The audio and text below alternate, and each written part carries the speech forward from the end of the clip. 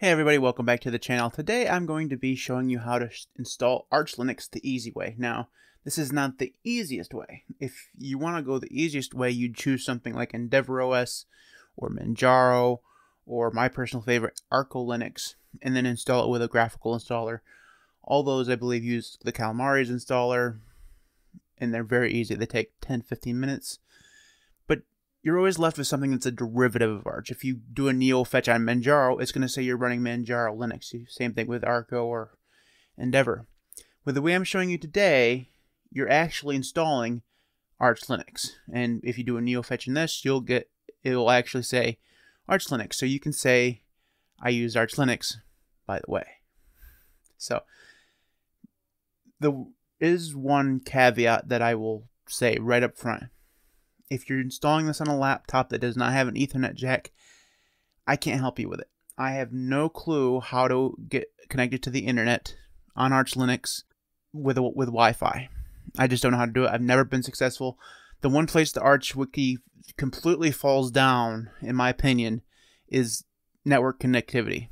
It's just, it's a convoluted mess, and you can Google, tutorials on how to do it, and I still have never been able to figure it out. So if you're gonna do this, make sure you're hooked up to a computer with Wi-Fi or with an Ethernet port. That's just the way, or be smarter than I am, which is probably not that hard, and be able to connect via Wi-Fi. So I'm going to actually be doing this in a virtual machine today, and it should be fairly easy. It's just going to be using a script. So let's go ahead and jump over to VirtualBox here, and we'll hit start, and we'll see if we can make this full screen. Okay, we'll see if this actually is going to work. I will put a link to what I'm going to be doing in the video description so that you can follow along and copy and paste things as you need to. And I'm also going to try to make this text bigger. And I was at least a little successful on that. So if you need to make your font bigger to actually be able to see it, you can run this command here, set font ISO 01-12x22.psfu.gz. I just Googled that and it was in Reddit somewhere, so I'm assuming that it's perfectly fine to run, and it worked. So now the next thing what we want to do here is we need to set our keyboard. So we want to do load key, okay, and then US. Okay, now if you're using the US. If you're using you want to use a Spanish one, you do ES. If you want to use UK, I believe you just use UK. But I'm going to use the US one.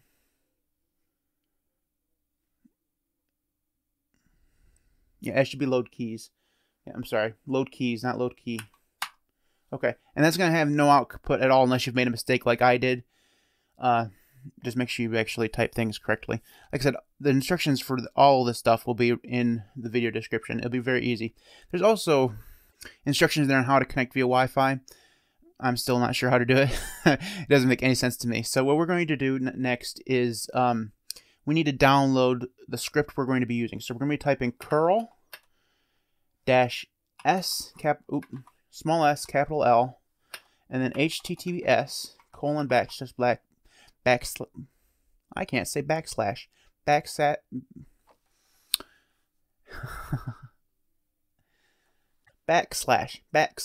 there we go. That's lost it. And then bit.ly bit.ly. There is a longer URL that you could type in if you wanted to. It's the exact same thing. This is just easier. And we want to do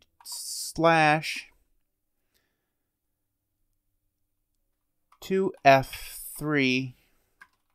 Actually, make sure I type this right. 2f3 catp and then pipe bash. And that will download something here for just a second. This is the script that we're going to be using. So the next thing we're going to want to do is vim into alis.conf. Okay, so this is the Arch Linux installer configuration file. And it's going to have a ton of stuff that you're going to have to change. So down here where it says keys, we want to change this to US. Change word US. Okay? We can leave log as false. Okay, and then we'll just scroll down here. Now, here's where this is going to be a little bit different. So the next thing you want to do is tell Arch Linux where you want it to be installed.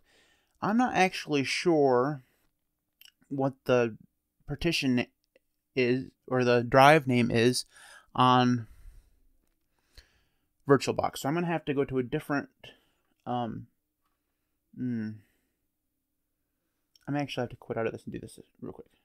I have to go back and find out. So I'm just going to quit out of this and do lsblk. And we need to make sure that we're on the right one. And it's SR0 is what we're looking at. Actually, it's SDA. SDA is the right one. Okay. So we'll just go back up to the one we were just in. And we need to go up here and make sure we change this back because we didn't save.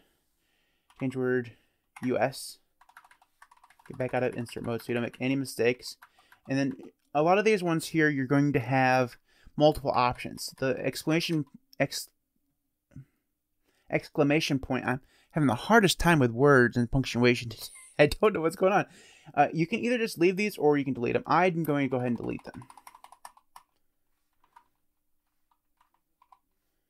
Okay, and then I deleted the wrong one. Okay, and then the rest of the stuff here is basically you just leave it the same. You can choose the file system type. I'm going to go ahead and leave it as ext4 because it works best in VirtualBox. On my system, I chose ButterFS when I tried this out, and it worked just fine. Same thing with the next thing you want to do is choose your swap size. You can leave this exact just the way it is, and you won't end up having a swap at all. I'm going to go ahead and use the 2048, so just delete the exclamation point and then delete the rest. Okay, partition size, you want to leave this as auto, and I'm just going to go ahead and delete these other ones. You don't have to delete these. It should work if you don't delete them. I'm just doing it because a little bit retentive about stuff. The rest of the stuff here we can just leave the way it is. Okay, we can scroll down now. This network install thing here is if you had Wi-Fi. Again, I don't know how that works, so if you have Wi-Fi, you're just going to have to read the directions here and hope for the best. So we're going to scroll down here. We want to change this reflector part here to true. Oops. And basically what this is going to do is use the reflector software to choose the best mirrors for you. Okay? And then you can just change this one here to your country. United States. Okay? And the next one you want to change here is choose the kernel that you want to use. So I'm going to use the LTS kernel. So we'll delete this part and we'll delete the headers. Okay? And the next thing here, this is going to be one that you want to change, I believe. And I've always been changing it to this gzip here and then deleting the rest of these. Because I know gzip works. Now Arch Linux just did change to something else by default. I'm pretty sure they changed to gzip by default, but I might be misremembering that. So the next thing we're going to want to do is choose the driver that we want to install for our graphics. And this one here is interesting because I'm not actually sure which one to choose for VirtualBox. Obviously, we don't need NVIDIA. And I believe what we want to do is just all this blank, because I think it'll be perfectly fine for VirtualBox. For you, depending on what graphics card you have in your computer, you'll either want the Intel one, the AMD GPU, or one of the NVIDIA ones. Again, that's going to be something that's going to depend on what card you have in your computer. The rest of the stuff here, I believe we leave exactly the same, which we do. Okay, so keep scrolling. Now here's where some of this is where you're going to be changing your languages. So and setting your time zone. So I know I'm going to change this word here to America, and change this word here to Detroit. Okay, and then I'm going to delete this first one here in locales because I don't need this. I don't need Spanish.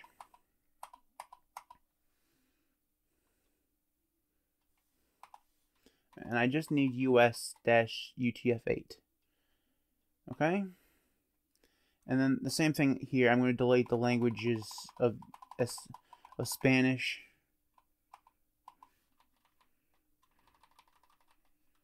and just use the English one. Okay? And same thing with the key map. We need to change this to US.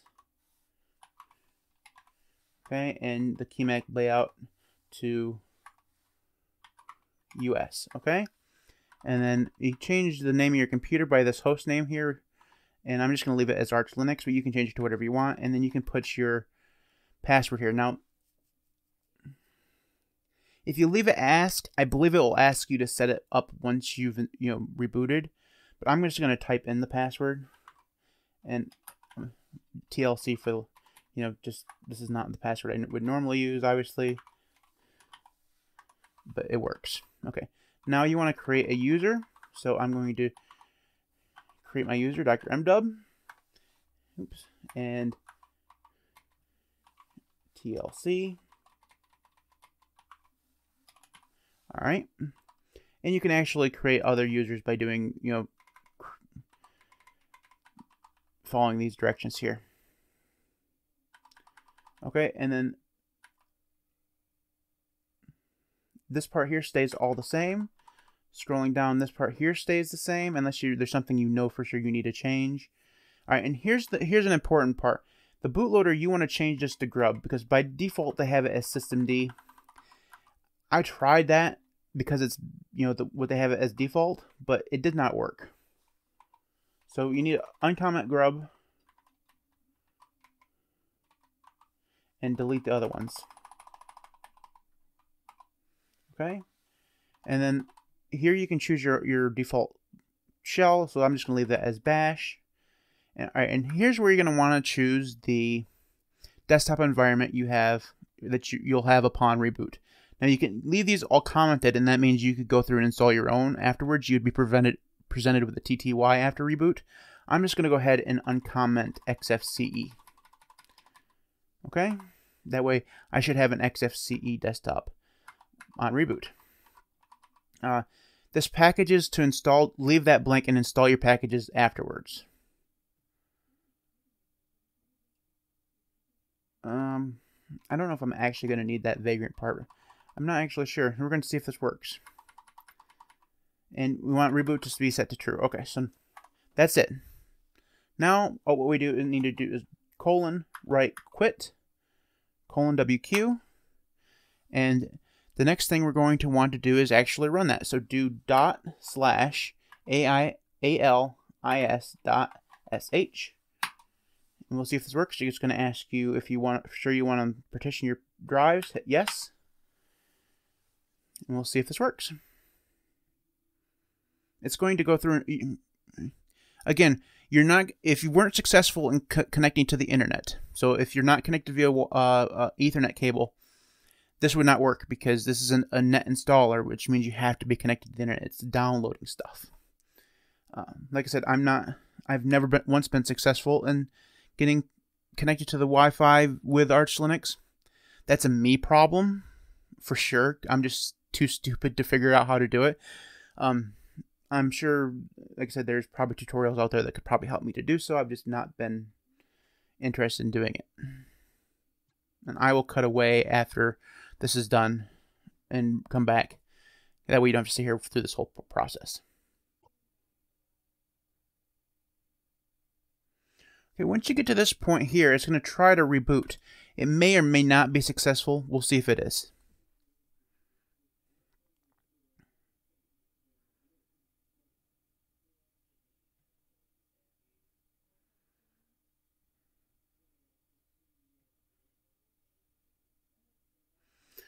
It did not reboot on its own. It just, sometimes it fails. And I'm actually okay with that because I actually would like to do a shutdown so I can remove, because you're going to want to make sure you remove the installation media. And I'm going to have to do that in VirtualBox. So I'm just going to sudo shutdown now. Okay.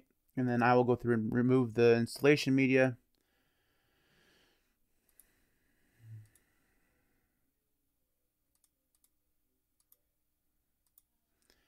Now I'm going to just restart up. And we should be loading into Arch Linux here, if everything went right. And it did. Look at this. TLC. Alright, and we should be able to going into, and we are in Arch Linux. So if we open up a terminal here and zoom in, sudo pacman -S neo fetch. Yes. Clear neo fetch. Arch Linux. Bada bam, bada boom. Do people still say that? Bada bam, bada. I don't think they still say that. I'm a child of the 90s. What can you say? Anyway, that's how you install Arch Linux the easy way. It was really simple. You just go through that configuration file, fill out some things, make sure you change that last one from systemd to grub, and you won't have any problems. Now, if you're on certain systems, this uses LightDM as the login manager.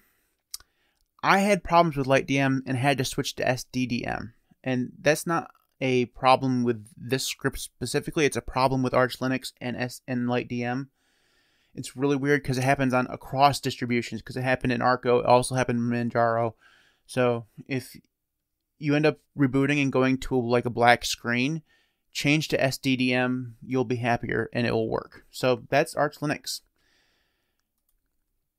I mean, literally, it was that simple. Now, like I said, I apologize for the lack of Wi-Fi information.